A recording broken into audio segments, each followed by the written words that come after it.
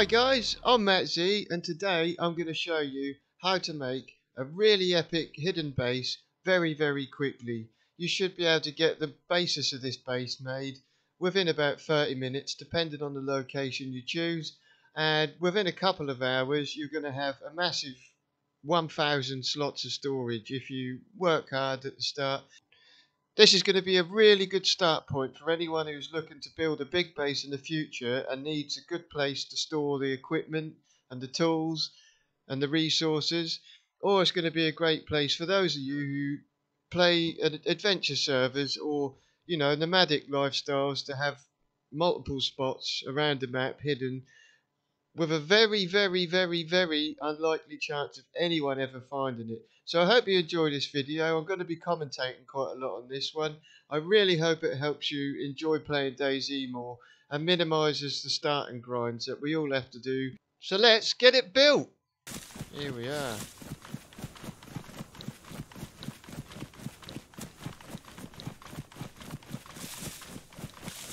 Yes. Right, this is where I like to build it. Perfect.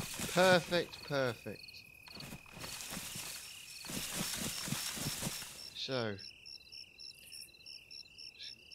let's get to chopping. So it's these two bushes that I'm going to be using. Them two big ones. And upon a server reset, when I've done what I've done,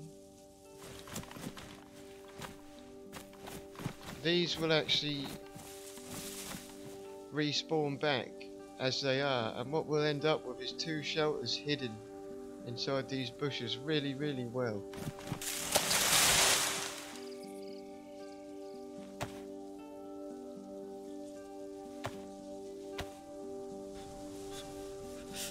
Right, what we want is a shelter kit. So we'll scroll, shelter kit.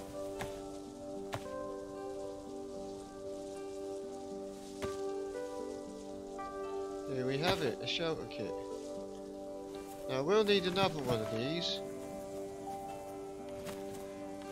But there's the outline of where the bushes are going to grow back. This one is fortunately like a figure of 8. So my first one I want to get right tucked in there as best as I can. Bearing in mind the other has to be placed so they're facing inside each other, if that makes sense. That looks good to me.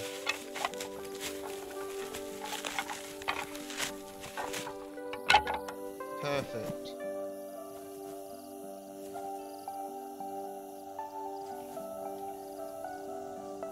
Now let's get to filling it up with sticks. Just bear in mind that, and I'm happy with that position, so I'm going to go ahead and build it. Oh, here we go.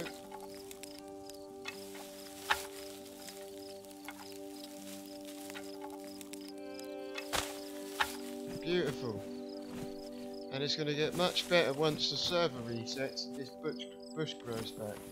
Now what I've got also immediately is somewhere, if you're just using this for a temporary base, although it's a bloody good permanent one, somewhere now we can immediately, and this has been 40 minutes so far, but I've messed around looting quite a lot.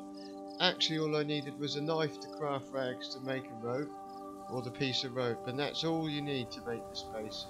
But within 10 minutes to half an hour you've immediately got a space to store some emergency supplies and all your future base supplies for when you build your big one. Now,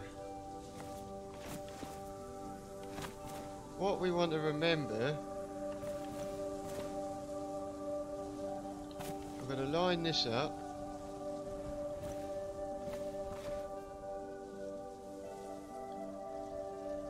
So you want to keep it within that bush we've chopped down.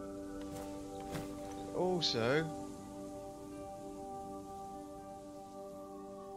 How do I spin this around? Aha. Want it facing in.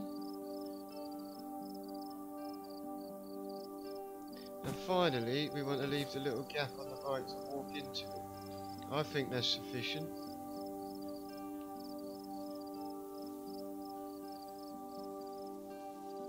I'm going to go with that. It could probably be done better, or it could be really good. We won't. To me, that doesn't look like enough space. I might get stuck, so I'm going to retry that. Trial and error until you get a good gap. That's what she said.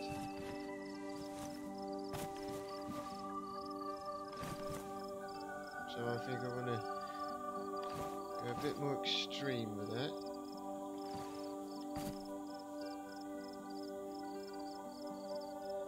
Facing inwards again.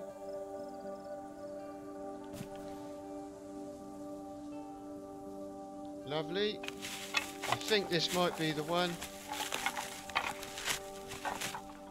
That's what I said about my ex. Right. That looks much better to me.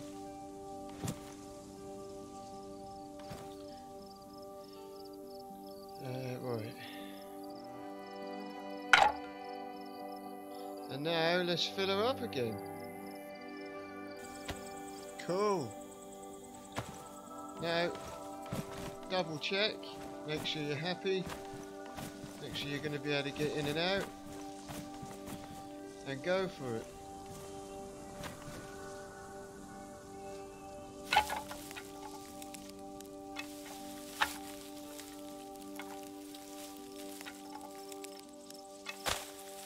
Oh yes. Now that is what you want to achieve.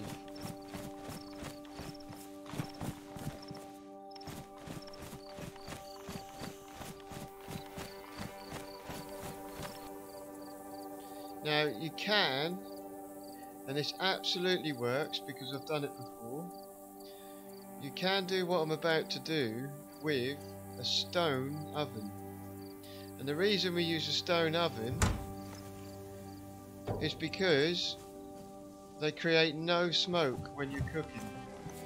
But for the purposes of this video, because I've got it to hand, and you might have it to hand too, we're going to make a fire barrel. And again, when you close the lid, there's no smoke, so you can cook in complete and utter stealth.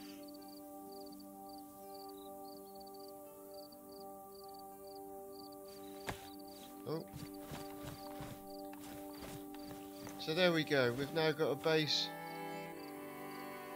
of 200 slots of storage and a fire. And as soon as we close that lid, I'm going to actually put the fire on soon when we've gone hunting. Alright, let's get inside and we'll come back when the server's reset.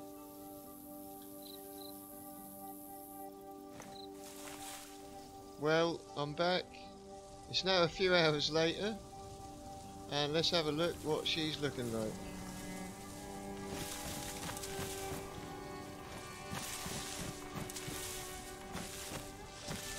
That, ladies and gentlemen, is what I personally call the best base on DayZ. Let's go round. Excuse that marker, I'm not sure how to get rid of it. Location is your choice, wherever it's convenient for you. But I hope this video helps you. No messing around with walls. No crazy searching for abundances of tools and nails. Very, very, very quick. Let's just say an average of an hour. And very, very difficult to spot, and even harder to find. So we've got an improvised shelter and a nice crate in this one. This is how I like to kind of organise it. We've got a nice fire that we can use. I did forget to open the fire, unfortunately. All you have to do is open a lid. And if it's obviously a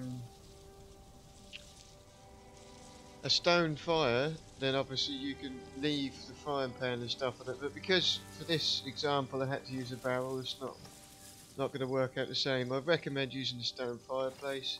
Then over here we've got just another couple of crates of weapons. So what I'd do is I'd die, and if I was in the middle of something crazy and I didn't have time to loot, come back, grab myself a couple of cans of food and a bottle of water, grab myself a couple of stacks of bandages,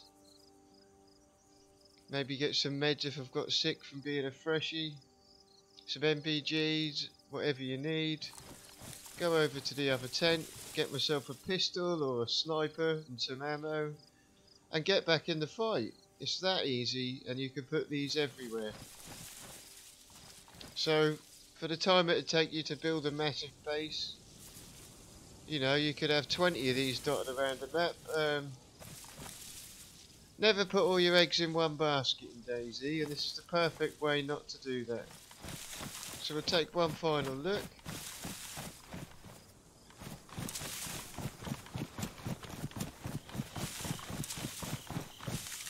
And thanks for watching. I'm mattZee. Give me a thumbs up if you think this is a good base too. Cheers.